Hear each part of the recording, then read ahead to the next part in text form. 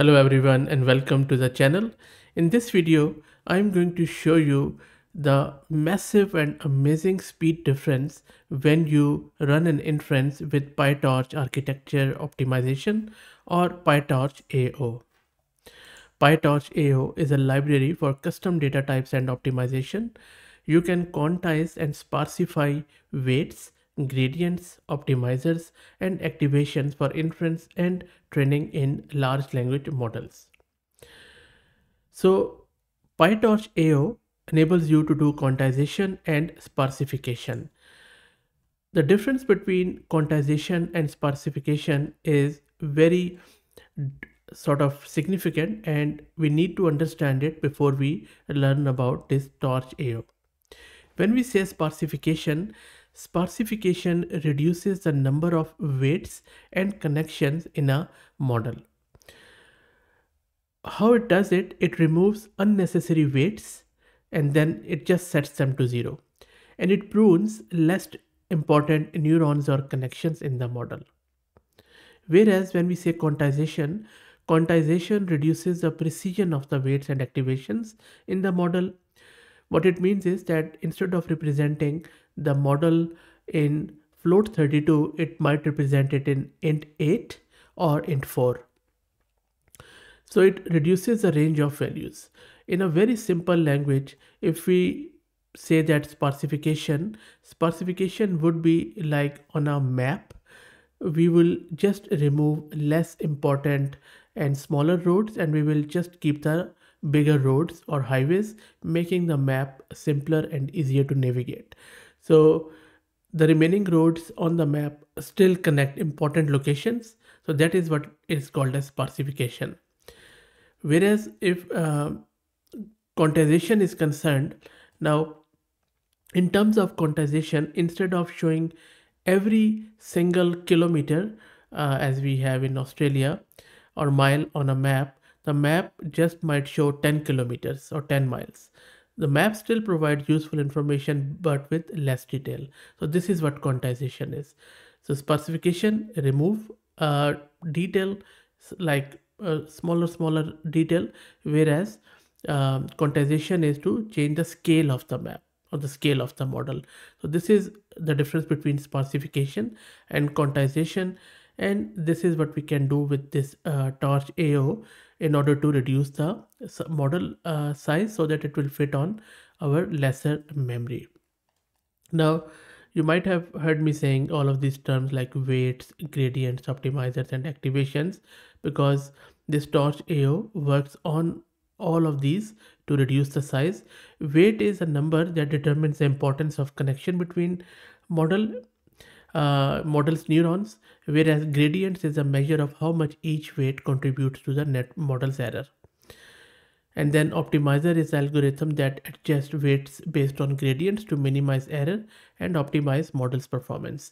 Whereas activation is a function that introduces non-linearity, allowing the neurons to learn complex patterns in the data. And it determines whether to respond to an input or not. So this is the whole conceptual framework between this Torch AO. I hope that you understand it more. Now let's try to get it installed, and then we will see an example where we will be showing what happens when we use it without this TorchAO with the model, or what happens when we use it with TorchAO. Before I do that, let me give a huge thanks to Massed Compute who are sponsoring the VM and GPU for this video. If you are looking to rent a GPU on affordable prices, I will drop the link to their website in video's description. Plus, I'm also going to give you a coupon code of 50% discount on a range of GPUs. This is my Ubuntu 22.04 and this is my GPU NVIDIA RTX A6000 with 48 GB of VRAM. Let me clear the screen. First up, let's create a virtual environment. I'm just going to create it with Python 3.11.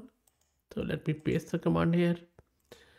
And then it is going to create the Conda virtual environment and it is going to activate it. So let's wait for it to come back.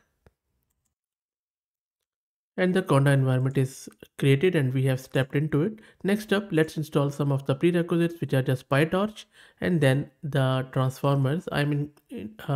Installing transformers from the source so that we will get the latest one. And everything is installed now, torch and transformers. Let's also install Hugging Face Hub because I intend to download the model from Hugging Face, the Meta's Llama. So we would need to log into Hugging Face.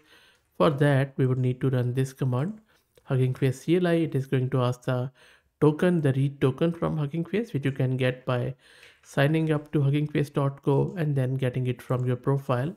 It is a free token. Let's press Y here and you can see that login is successful now. So let me clear the screen. That is done. Now let me also launch my Jupyter notebook because it will make it easier to run these commands in our notebook, which will be launched in the browser. So let me run this. Let's wait for it to launch in the browser. On second thoughts, let's first try out in terminal because I want to show you the comparison in parallel in both terminals with compile and without compile, or with TorchAO and without TorchAO. So I'm already logged in. It's the same Conda environment, two terminals showing you the same thing. So we already have installed everything. Let's launch our Python interpreter on the first one. Here I'm going to import OS and torch and also the transformer and also the environment. I'm just setting this token either parallelism to false, and that is going to suppress a lot of warnings that will make our life easier. Let's set the device to CUDA and I'm just giving the model is Meta Llama. That is why I logged in. Next up, let's set the quantization config. So quantization config here is, as you can see, I'm just going with int 4 weight only. You can go with int 8 weight only if you like, or even int 8 dynamic activation. And I'm just specifying group size as 128k. This is only needed for int 4 and it could be 32, 64, 128. I'm just going to go with 128. Okay, so let me run it. And that has been set. Now you can ignore this warning. Next up, let's download the model. Okay, so we would need to install the accelerate. I wish they would install it from the source, so that is fine. I'm just going to run it in the second environment. Sorry, let's clear it, pip install accelerate, and then I'm just going to, maybe I'll just go with the latest model. I'm just going to upgrade it. Let's wait for it to install, and we would need to exit it from here unfortunately and rerun it. Let me clear the screen and rerun my Python interpreter. And you can see that now the model is being downloaded and loaded onto my GPU, and that is done. Next up, let's specify our tokenizer. I'm just going with the pre-trained one. Next up, let's specify a prompt. I'm just going to say what is happiness. That is done. And now let's convert our text into token with the help of tokenizer. That is also done. And now let's specify some of the hyperparameters and also the cache implementation as static, and this is, we are going to reuse it. So I'm just specifying the static, and config.cache implementation is like this. So that is done. Now let's generate without compile. So I'm just going to press here, and then maybe I will also put a timer here. So I've imported the time, I have started the time. Let's try to generate with the model without compiling, without TorchAO. Let's wait for it to come back. We can ignore these warnings. And that is done. Let's also decode the output, and then we are going to print it. There you go. So it has taken around 88 seconds on my A6000 without compile. Let's now try to do on the compiled one. So I'm just going to use the second screen in order to do that. We can even do it here. Okay, let's do it in the same screen just to avoid any launching again a Python interpreter. Now, in order to use that, the compiled one, I'm just going with this CUDA graph, which is a library from NVIDIA. It's got memory efficient and we have enabled it with reduce overhead. So let me run it. So model is initialized. Next up, let me do the inference with everything in the time block. So I'm just going to paste it here. I'm also ignoring the warnings. There you go, just 19 seconds. So, and this is the answer. What is happiness? And it has taken it very less time.